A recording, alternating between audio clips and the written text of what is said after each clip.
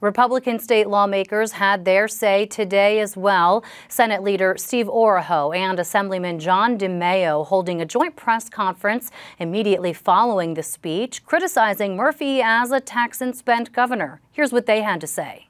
It's become more expensive to live here, not strictly, but mostly because taxes are too high. Nearly 200 school districts lost more than $185 million of funding last year. That doesn't help property taxpayers in New Jersey. The governor failed to mention that second quarter GDP was negative. Does he want to take credit for that too? Our plan rolls back inflationary costs levied on income taxpayers who are paying more than ever. By indexing the tax brackets for inflation back to the year 2000 would create a permanent, sustainable, built in the system, $1,600 a year cut in income taxes to a family earning $110,000 a year. And that's real money that would stay in their pockets, not something like another rebate, which we have now, that could dwindle and fade away in the next recession.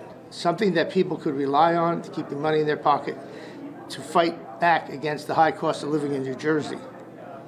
It would eliminate the $50,000 tax bracket for joint filers, creating a marriage tax penalty into the tax code. Just because people are married making that amount of money, they have to pay more taxes. That's a simple one. That's an easy lift. It should be done in one bill right away. We also have a pandemic-related learning loss in our schools that the Murphy administration refuses to address, and made worse by school funding cuts that Leader DiMaio had spoke about to hundreds of school districts enacted by the Democrat legislative majority. Instead of focusing on improving student achievement in reading, writing, and math, Governor Murphy and Democrats have politicized our schools by injecting their radical ideologies into state education standards, which ends up being a time-wasting distraction in our children's classrooms. Parents are upset, and rightly so. They feel like they have been denied a voice in their children's education, and they have been mocked and chastised by Democrats when they've come to Trenton to express concern. Those parents deserve to be heard. We also have a major crime problem in many of our communities, including soaring rates of car theft.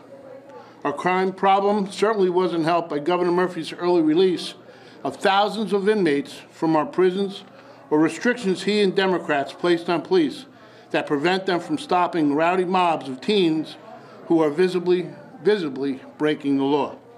Despite the rosy picture Governor Murphy is trying to paint, the state of the state is not good.